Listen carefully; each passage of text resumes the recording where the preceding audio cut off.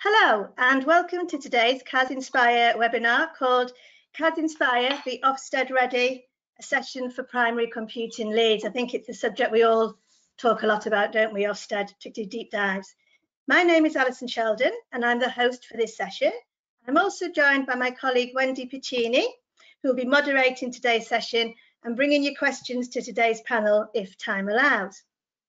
During the session, please use the question window on the right-hand side of your screen to ask questions. All attendees are in listen-only mode. And if you're using social media, great if you can hashtag the event in, which is hashtag CAS Inspire.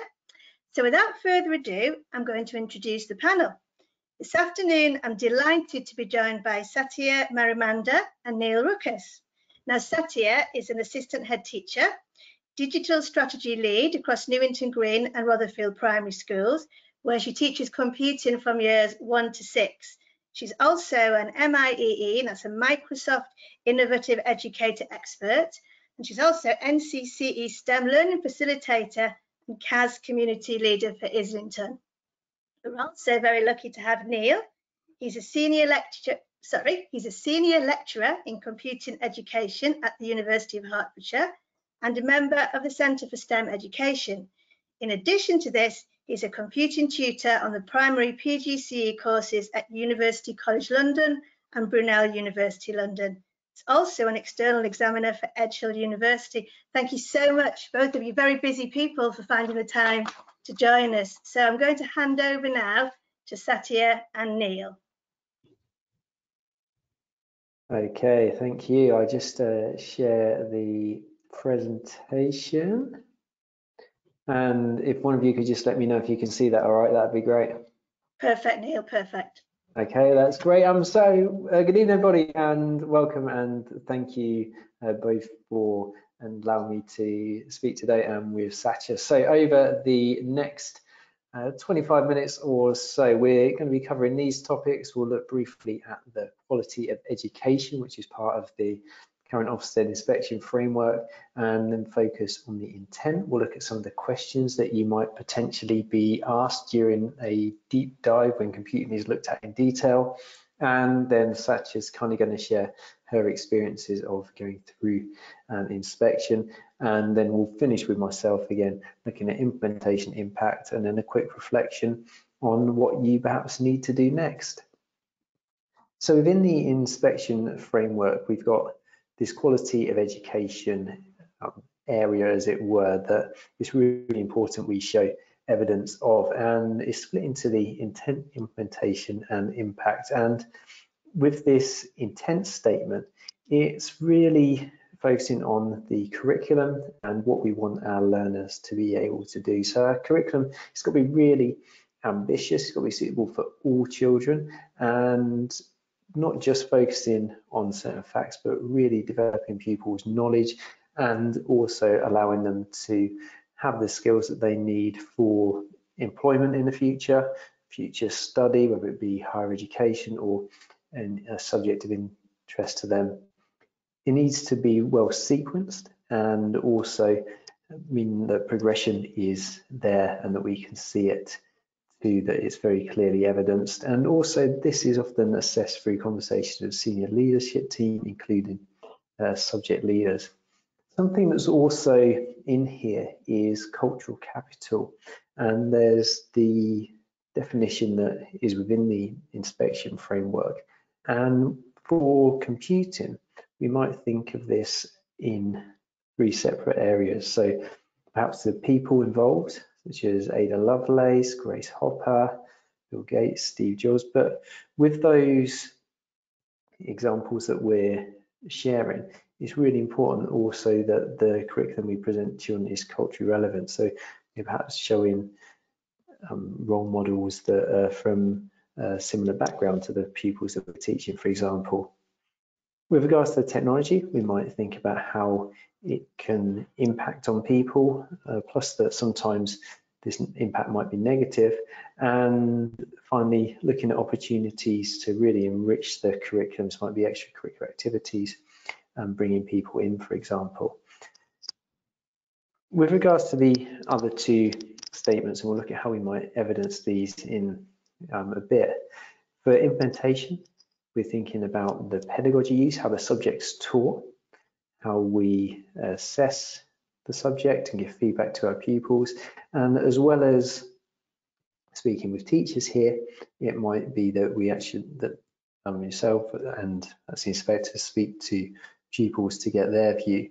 And for the impact, the actual outcome of what the learners produce, so the skills and knowledge developed and what they ultimately achieve, this is no longer solely based on academic success, and also sort of not just on a load of data, but it might be through talking to pupils with work scrutiny, and no, Satya in a minute will show how she evidences that as well. So looking at intent in a bit more detail, and in particular the progression of knowledge and skills and how you might show that when your schemes working across curricular links.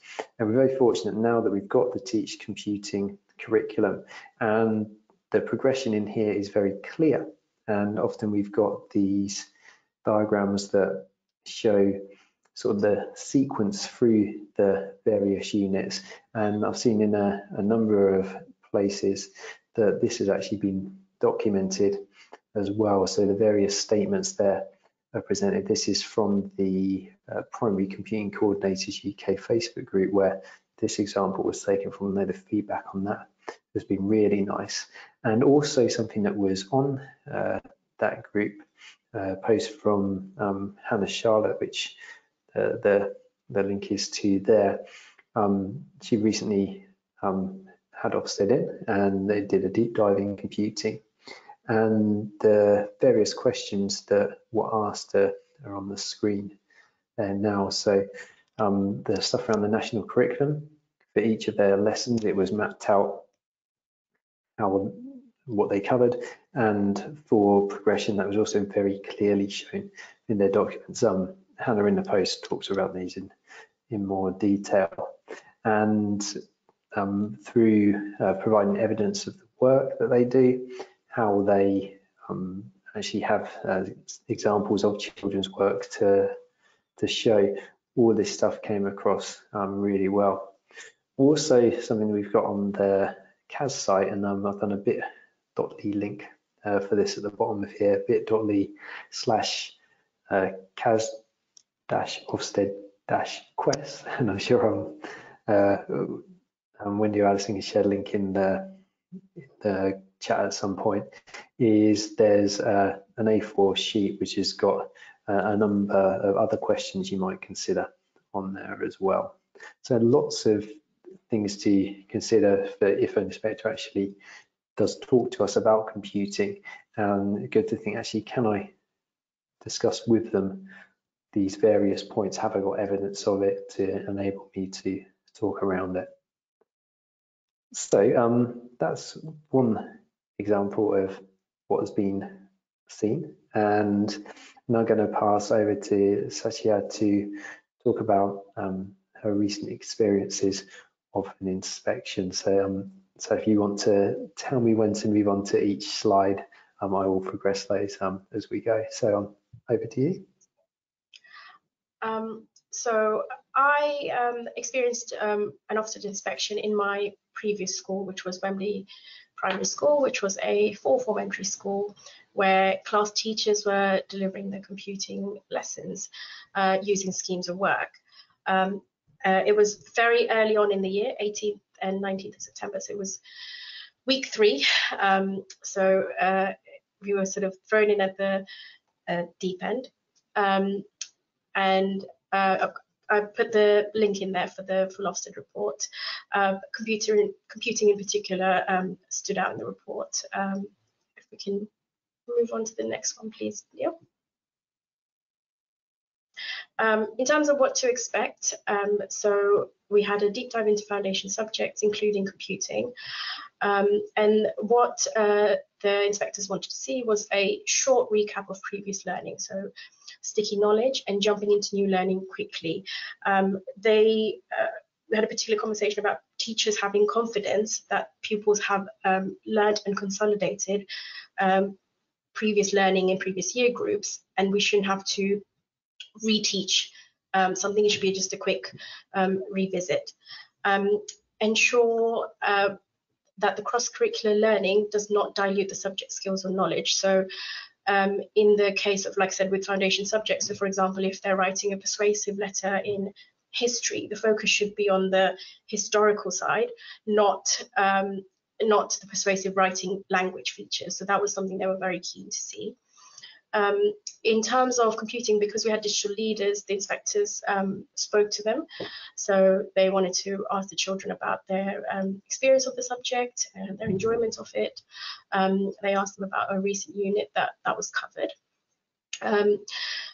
Following the sort of observation lessons, the inspector were keen to discuss progression within the school, including asking children why a certain lesson was being taught at that point in the academic year. So again, kind of being aware of the journey that pupils have had in that subject, not just focusing on that sort of that unit or that lesson, and also what are we building up to in sort of the upcoming lessons.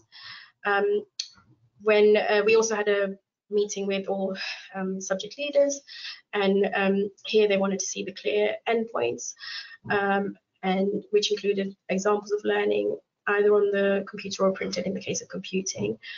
And one thing I want to reiterate is the quote that Neil had earlier from Hannah. At least my experience of it was that they're not out to get you. They're obviously very thorough, and they I don't want to, maybe prompt is the right word, but they did try to give opportunities for us to sort of give examples or share what they were looking for. So my experience wasn't that they were looking to catch us out in any way, but that's my experience and Hannah's, hopefully everyone else's as well. Thank you, Neil, if we can move on. I've just got some advice leading up to assessment and evidence, but that can't happen without planning being there in the first place. So just a couple of pieces of advice there. If your lessons are being delivered by class teachers, you may want to consider a consistent platform, especially for coding. It helps non-specialist teachers who may lack confidence in the computing teaching, and quite often if you've got a consistent platform, the learning is also being saved automatically. Ensure that there is a focus on computing vocabulary, knowledge and skills. So children shouldn't be referring to the tool or the app. So not, we did Scratch instead of we learned how to use selection. So similar example in writing would be they didn't learn how to pencil or how to pen. The focus should be on the skill of the subject. And then plan for project-based and cross-curricular units where possible. So the evidence is self-created, meaning that you've got the evidence, the artifact being produced.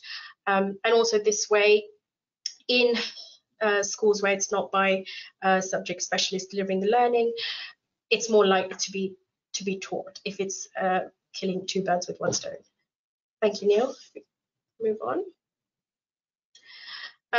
In terms of assessment and evidence, so I've worked in different schools so currently I'm the subject specialist delivering the learning, so I'm in charge of all the assessment and evidence. Previously, where the Ofsted inspection took place in Wembley Primary, I was the subject leader, but class teachers were delivering the learning. So I've sort of made some recommendations for assessment and evidence, starting with on a level where perhaps there's no assessment happening at the moment, and leading up to what a subject specialist might do.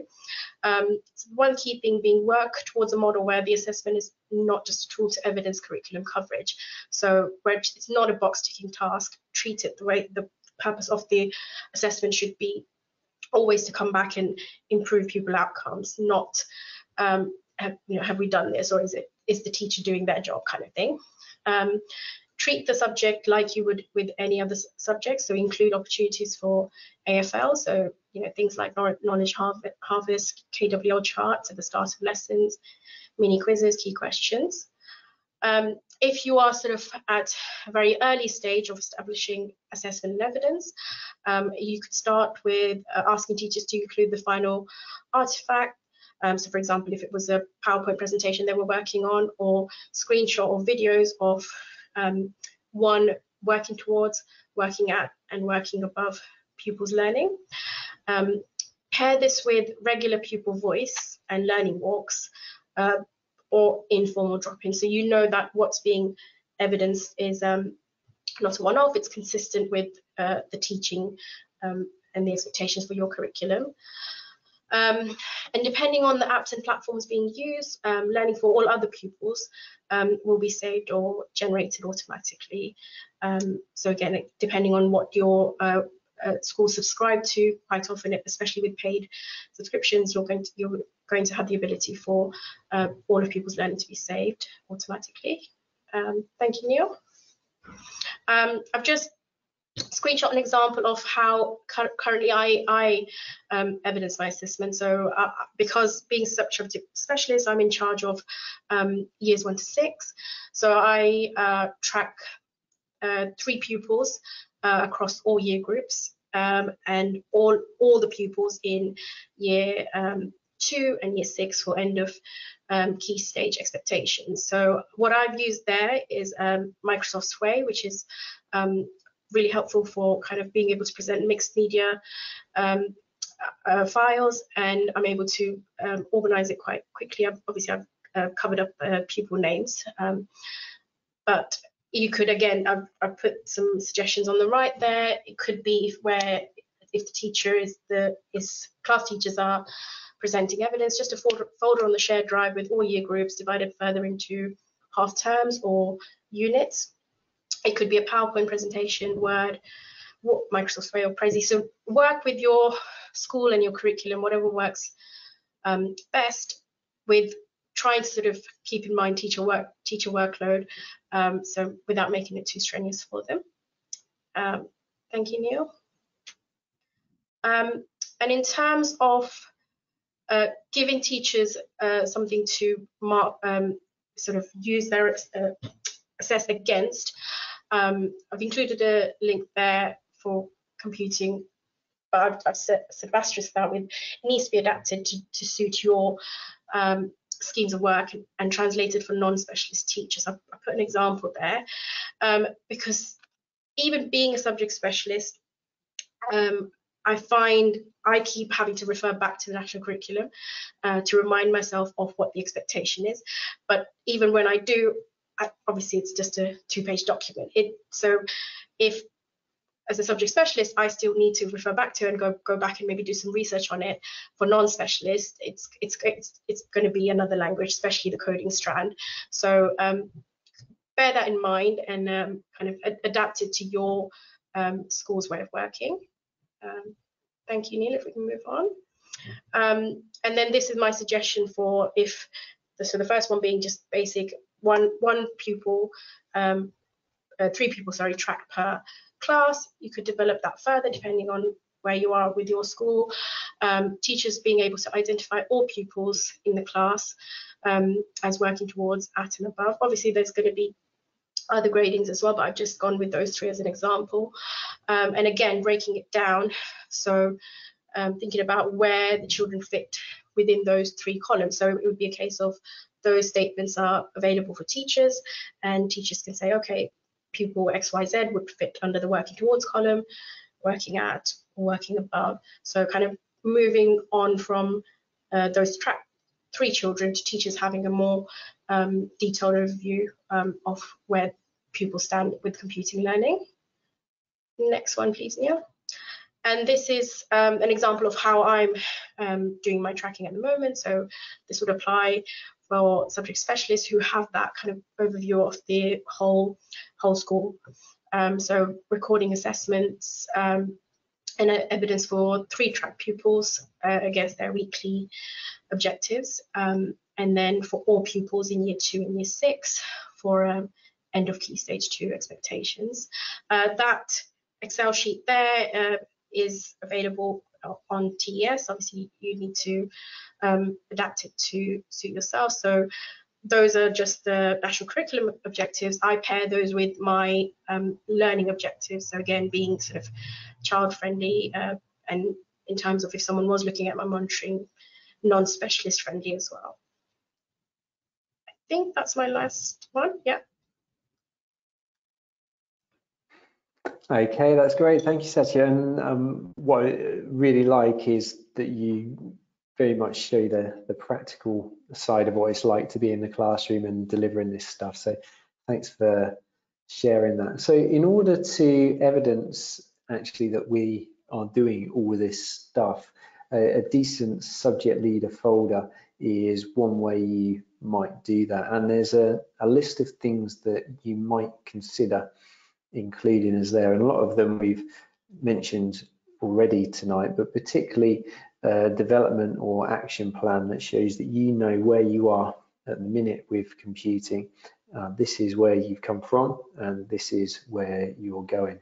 Particularly going to use an example such as said about that if your assessment processes in computing developing, often I know when going to school that's something that maybe isn't developed as well as the curriculum as a whole.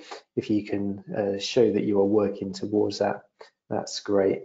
And there's a few other bits in here you might consider, actual surveys of both staff, pupils, parents, so that you are perhaps tailoring your lessons to their interests, showing how budgetary spend has gone on, acceptable use policies, and also online safety stuff as well. And there are statements related to safe and responsible use of technology in the curriculum, but that also needs to tie in with your school's safeguarding policies, how we teach things say around well-being, PSHE, and so on and so forth. And a few thoughts about how you might make links with diversity inclusion. We mentioned about cultural capital by thinking about appropriate role models, suitable uses of technology, and making use of opportunities to really enrich the curriculum. Might be trips such as online or virtual ones. I know that certainly a lot of places now are starting to open up again. The colleagues at the Science Museum are extremely busy with visits at the minute, and also we might add some targets into our subject development plan to think about how we can encourage diversity and inclusion within computing. You may not be aware of the CAS Include working group. I'll put the link there for you, and they've got some really nice guidance about how to develop your subject in this manner. So we have hopefully shared some decent guidance, and do please bear in mind that this is stuff that other people perhaps experience that might be useful to include, but it's certainly not the be all and end all. So yeah, just the caveat that hopefully your experience of perhaps an inspection will be similar, and this will be useful, but it's very much this needs to be appropriate for your school and what you do suitable for your children. So I think Alison, we've probably got some questions or thoughts there. Can I just say that was, I've made so many notes from that, so thank you very much, that was brilliant. Wendy, do we have any questions? We do have some questions. The first question is, could you tell us a bit more about the tools that you use to provide evidence for pupils' work? And I think it's something that teachers are always interested in finding out more, you know, how can I make sure that I've got enough evidence for the visit? So, yeah. Those pictograms that you can see are on J2E on LGFL. So quite a lot of London-based schools are subscribed with them. So within your LGFL subscription, you get a lot of free tools. So pupils save their work at the end of the learning, and then in terms of teacher view at the back end, you can go into classes and then look at every pupil's folder. So it's all sort of automatically generated for you. These are year one examples. Those are meant to be x-rays that they've drawn. So again, that's another, again in J2E, that's another tool that they've used. I'm not promoting or saying any of those, the ones I know of. Purple Mash is another tool where people's work can be saved easily individually. Discovery Education, they have a particularly good sort of coding strand as well. With Discovery, what you find is they're going to, from year 1 to 6, the coding platform looks the same, with the challenge, sort of obviously progression of challenge going through as they go through across the years, learning being saved. And again, what I know of Discovery Education is that pupils can't go on to the next challenge until they've completed challenge 1. I'm trying to think which other ones. I know something that often gets mentioned on social media is the use of Seesaw, which allows you to sort of very easily take images or share videos that children have produced of their work, and also tag the individual and tag certain objectives related to that as well. And that can be quite powerful also for children to reflect on their own work too. And another thing that might be beneficial is if you've got a learning platform such as Google Classroom or the Microsoft Office suite, perhaps having a shared folder where examples of pupils' work can be looked at as well. Yeah, and those are, so the paper copies are when we did an unplugged lesson, so that's just a photo of it. Then I took videos of their learning with coding. Scratch, if you sign up for a teacher account, and that one's free to sign up for, you can create classes and students, and then pupils can save their work online.